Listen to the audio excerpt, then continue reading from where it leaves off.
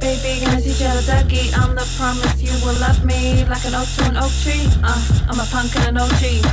Got tickets to the front row, light brains up like a pyro. I'ma show you how to wake up. Run too low, don't need makeup. I mean, the New Zealand music industry is like 95% GCs and 5% dicks. And that's like the same for any industry. Like most people they're good people and they've got good intentions.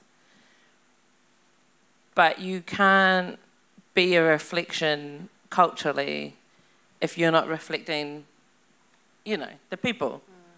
And community you work for. Yeah, exactly. The community you're paid to support. Most of the media is white, most of the music industry is white.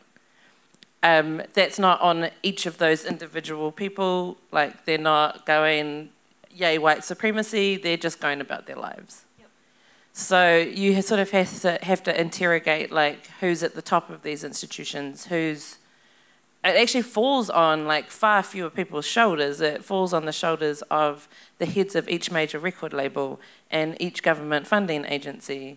You're actually only talking about sort of like 20 to 30 people whose job it is to make sure that their organisation reflects Aotearoa. And so they're the ones that aren't doing their job, in my opinion. It's not sort of the record exec whose job it is, the A&R guy.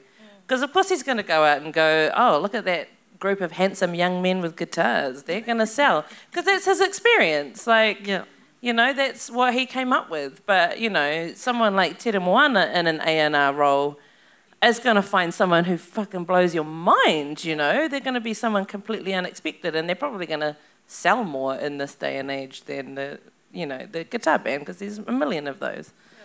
So it's that top level. But they've been in those roles for 20 years.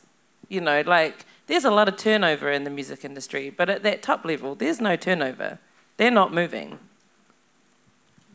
And the industry, to me, has always felt it's kind of like a cowboy industry. It's kind of like entrepreneurs or small business owners, or it hasn't had sort of structural kind of,